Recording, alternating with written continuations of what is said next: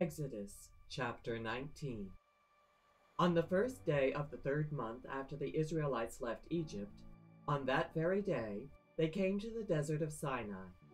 After they set out from Rephidim, they entered the desert of Sinai, and Israel camped there in the desert in front of the mountain.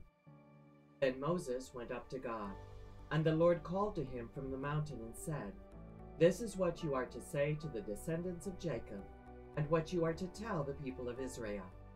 You yourselves have seen what I did to Egypt, and how I carried you on eagle's wings and brought you to myself. Now if you obey me fully and keep my covenant, then out of all nations you will be my treasured possession. Although the whole earth is mine, you will be for me a kingdom of priests and a holy nation. These are the words you are to speak to the Israelites." So Moses went back and summoned the elders of the people, and set before them all the words the Lord had commanded him to speak. The people all responded together, "We will do everything the Lord has said." So Moses brought their answer back to the Lord. The Lord said to Moses, "I am going to come to you in a dense cloud, so that the people will hear me speaking with you, and will always put their trust in you." Then Moses told the Lord what the people had said. And the Lord said to Moses, "Go to the people and consecrate them today and tomorrow. Have them wash their clothes and be ready by the third day. Because on that day the Lord will come down on Mount Sinai in the sight of all the people. Put limits for the people around the mountain and tell them, 'Be careful that you do not approach the mountain or touch the foot of it. Whoever touches the mountain is to be put to death. They are to be stoned or shot with arrows. Not a hand is to be laid on them. No person or animal shall be permitted to live. Only when the ram's horn sounds a long blast may they approach the mountain.'" After Moses had gone down the mountain to the people, he consecrated them and they washed their clothes. Then he said to the people, "Prepare yourselves for the third day. Abstain from sexual relations." On the morning of the third day there was thunder and lightning, with a thick cloud over the mountain, and a very loud trumpet blast. Everyone in the camp trembled. Then Moses led the people out of the camp to meet with God, and they stood at the foot of the mountain. Mount Sinai was covered with smoke, because the Lord descended on it in fire. The smoke billowed up from it like smoke from a furnace, and the whole mountain trembled violently. As the sound of the trumpet grew louder and louder, Moses spoke, and the voice of God answered him. The Lord descended to the top of Mount Sinai and called Moses to the top of the mountain. So Moses went up, and the Lord said to him, "Go down and warn the people so they do not force their way through to see the Lord, and many of them perish. Even the priests who approach the Lord must consecrate themselves, or the Lord will break out against them."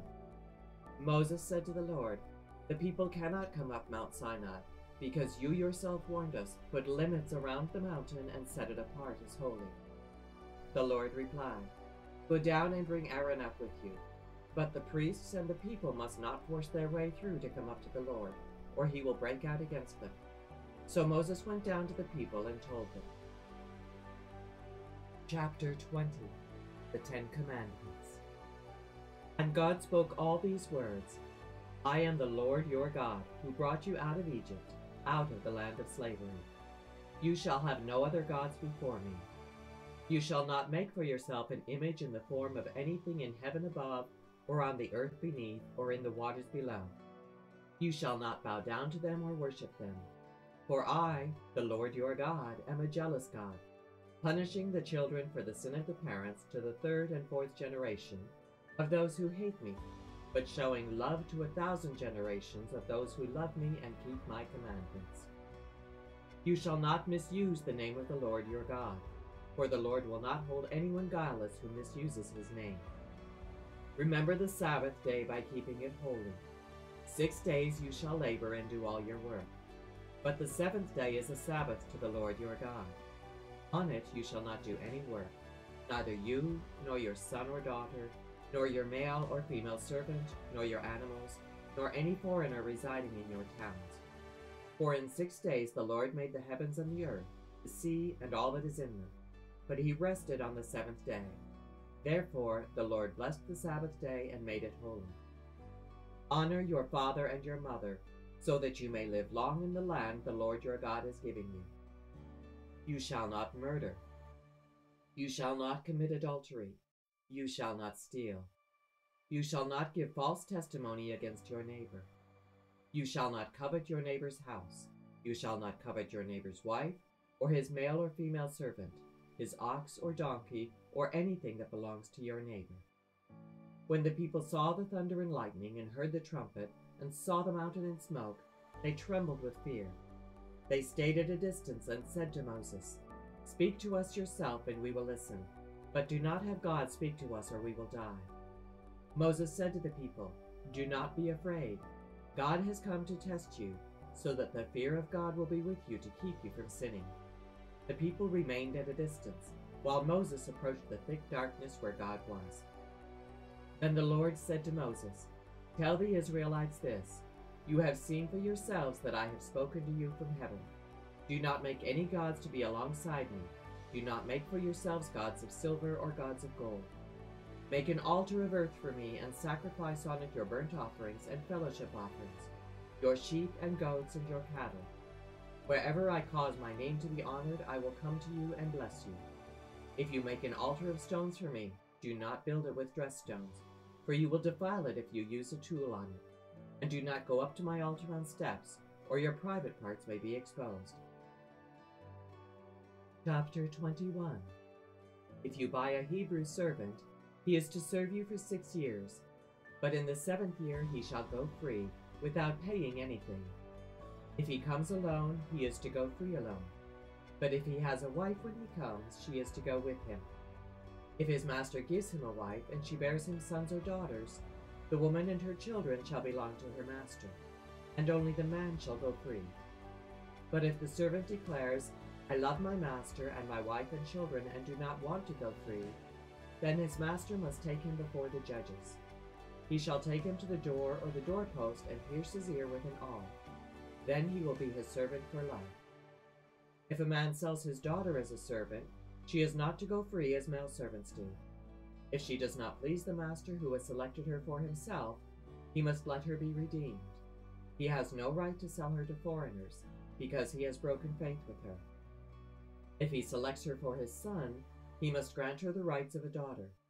If he marries another woman, he must not deprive the first one of her food, clothing, and marital rights. If he does not provide her with these 3 things, she is to go free without any payment of money. Anyone who strikes a person with a fatal blow is to be put to death. However, if it is not done intentionally, but God lets it happen, they are to flee to a place I will designate. But if anyone schemes and kills someone deliberately, that person is to be taken from my altar and put to death. Anyone who attacks their father or mother is to be put to death. Anyone who kidnaps someone is to be put to death, whether the victim has been sold or is still in the kidnapper's possession. Anyone who curses their father or mother is to be put to death. If people quarrel and one person hits another with a stone or with their fist, and the victim does not die but is confined to bed, the one who struck the blow will not be held liable if the other can get up and walk around outside with a staff. However, the guilty party must pay the injured person for any loss of time and see that the victim is completely healed. Anyone who beats their male or female slave with a rod must be punished if the slave dies as a direct result. But they are not to be punished if the slave recovers after a day or 2, since the slave is their property. If people are fighting and hit a pregnant woman and she gives birth prematurely, but there is no serious injury, the offender must be fined whatever the woman's husband demands and the court allows. But if there is serious injury, you are to take life for life, eye for eye, tooth for tooth, hand for hand, foot for foot, burn for burn, wound for wound, bruise for bruise. An owner who hits a male or female slave in the eye and destroys it must let the slave go free to compensate for the eye. And an owner who knocks out the tooth of a male or female slave must let the slave go free to compensate for the tooth. If a bull gores a man or woman to death, the bull is to be stoned to death, and its meat must not be eaten. But the owner of the bull will not be held responsible. If, however, the bull has had the habit of goring and the owner has been warned but has not kept it penned up, and it kills a man or woman, the bull is to be stoned and its owner also is to be put to death. However, if payment is demanded, the owner may redeem his life by the payment of whatever is demanded. This law also applies if the bull gores a son or daughter. If the bull gores a male or female slave, the owner must pay 30 shekels of silver to the master of the slave, and the bull is to be stoned to death. If anyone uncovers a pit or digs one and fails to cover it, and an ox or donkey falls into it, the one who opened the pit must pay the owner for the loss and take the dead animal in exchange. If anyone's bull injures someone else's bull and it dies, the two parties are to sell the live one and divide both the money and the dead animal equally.